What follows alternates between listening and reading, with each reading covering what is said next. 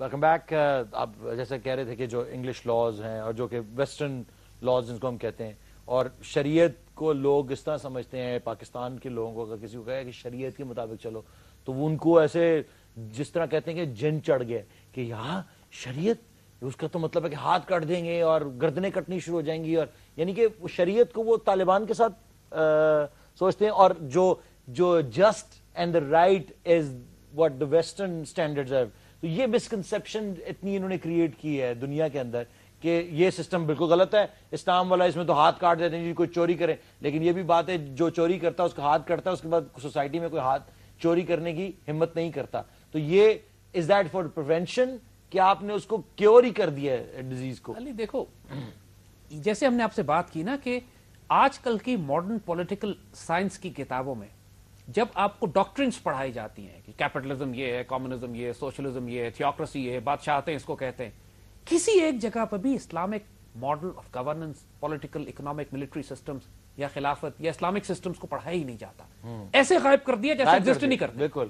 اور irrelevant for ہم لوگ ہنستے ہیں ان کے اوپر نا، جو ہماری جنریشن ہے وہ تو ہنستی ہے کہتی کیا یار یہ تو، اس لیے کہ ہمارے بچوں کو یہ بتایا ہی نہیں گیا کہ there were times کہ جب مسلم ruled Spain, there were time when we were خلافت عباسیہ جو کہ چین سے لے کے یورپ تک پھیلی ہوئی تھی، اندلوسیا میں 800 سال تک most greatest and finest of civilisation were created. خلافت عثمانیہ جس کا آج گرینڈیور آپ دیکھیں جا کے استنبول میں جائیے، انسان کی آنکھیں پھٹی کی پھٹی رہ جاتی ہیں کہ اتنی شاندار تہذیبیں جو صدیوں بنتی رہیں وہ ساری شریعت بیسڈ تھی. they were all based on Quranic and Islamic laws. اور وہاں پہ کوئی برٹش لا نہیں تھا، کوئی جرنلسٹ نہیں تھے، کوئی لائر نہیں تھا انگریزوں کے کہ جو لا کر اپنا انگریزی لا امپلیمنٹ کرے. تو یہ سیولائزیشنز اور تہذیبیں کس طرح عروج پاتی تھی، اور انہی سے لے کے اب انہوں نے جن میں اتنا ٹالرنس تھا کہ science, engineering, architecture, mathematics, medicine, architecture, gardening, farming, agriculture, یعنی دنیا کی کون سی سائنس ایسی نہیں ہے جو عروج پہ نہ پہنچا دی گئی ہو ان سیولائزیشنز میں. حتیٰ کہ 1000 سال پہلے مسلمان سائنٹسٹ نے اڑنا سیکھ لیا تھا، گلائڈرز بنا لیے تھے، پیراشوٹس ایجاد کر لیے تھے، گھڑیاں ایجاد کر لی تھی. مطلب کوئی وجہ تو ہے نا کہ جب ویسٹرن، میرا خیال ہے برنارڈ شو نے آئی تھنک کی بات کہی تھی کہ اس سے پوچھا گیا کہ مسلمان اگر اسپین سے نہ نکالے جاتے تو پھر کیا ہوتا، تو اس نے کہا جی چاند انسان چاند پہ 100 سال پہلے پہنچ چکا ہوتا. تو اگر آپ واقعی پڑھیں اس سیولائزیشن کو جو مسلمانوں نے بلڈ کی تھی اور جو اس میں ٹالرنس تھی اور ٹیکنالوجی تھی، اور for other cultures and religions, and it was model society, it was modern and moral, and it was based on Quranic scriptures, it was based on divine laws, it was based on Sharia. اور 1400 سال کی مسلم تاریخ میں آپ دیکھ لیجئے کتنے لوگوں کے ہاتھ کاٹے گئے ہیں اور کتنے لوگوں کو پتھر مار کے، یار 2 یا 4 یا 5 یا 8 یا 10 ایگزامپلز ہیں.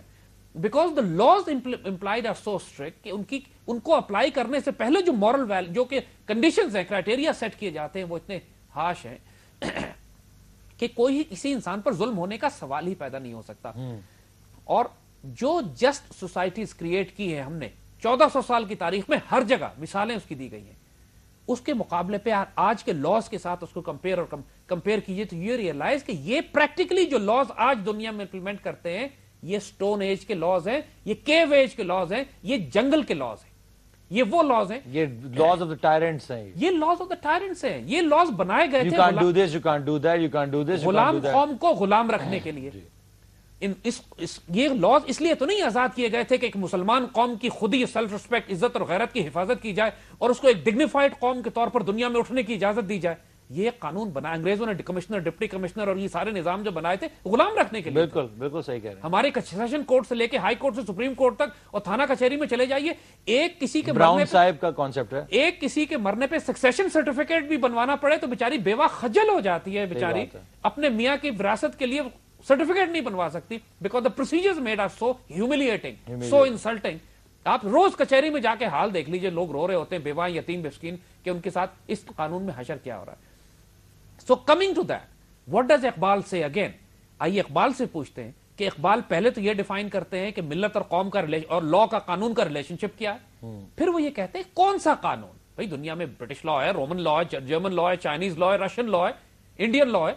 which law should we follow? آئیے let's discuss, let's see what Iqbal Cs, کیونکہ اس سے بہتر آپشن کوئی نہیں ہے ہمارے پاس. یہ سوڈو انٹلیکچوئلس کی ہمیں ضرورت نہیں ہے جو آج ہمیں مشورے دے رہے ہیں کہ جمہوریت میں تمہارا حل ہے اور انگریز کا لا امپلیمنٹ کرو، اور رول آف لا کا مطلب یہ کہ برٹش لا مزید امپلیمنٹ کر دیا جائے ہمارے سروں کے اوپر. We don't accept this definition of role of law, not at all. not at all. حال یہ ہے کہ جب سپریم کورٹ اور فیڈرل شریعت کورٹ میں ہماری پٹیشنز فائل کی جاتی ہیں کہ سود اور ربا کے نظام کو ختم کرنے کے لیے آپ کو احکامات جاری کیجئے، تو 30 سال ہو گئے اس پٹیشنز کو فٹ بال بنایا ہوا ہے، ادھر سے ادھر بھیج رہے ہیں، کوئی کبھی چینج کرنا ہی نہیں چاہتے. They don't want to change it. اللہ اس کے But they also pitching Islamic banking جو کہ exactly same thing in another form. یعنی قرآن جیسے کہتا ہے کہ یخادعون اللہ والذین آمنوا وما یخدعون الا انفسہم، دھوکہ دیتے ہیں اللہ کو اور مومنین کو، اصل میں اپنے آپ کو دھوکہ دے رہے ہیں. بالکل بالکل. See, this is what these systems do.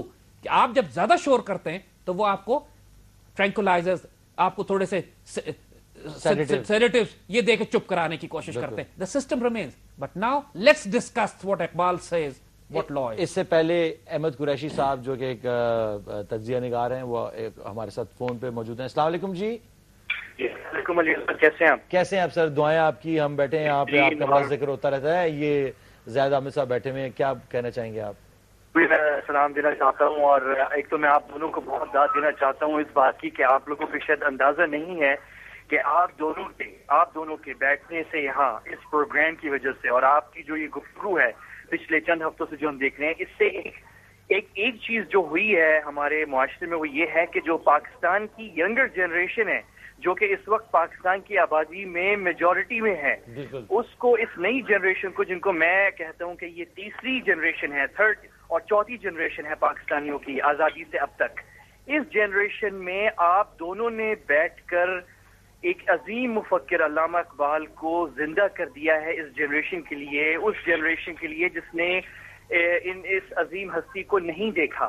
اور اب تک ہم تو کتابوں میں ہی پڑھتے تھے، میں بھی اپنے آپ کو ایک طرح سے اسی جنریشن، آپ کی جنریشن، علی عظمت کی جنریشن، زید حامد کی جنریشن کا حصہ میں بھی ہوں، اور میں یہ بالکل وثوق سے کہتا ہوں کہ ہمارے لیے علامہ اقبال اور قائد اعظم کتابوں میں ہی رہ گئے تھے.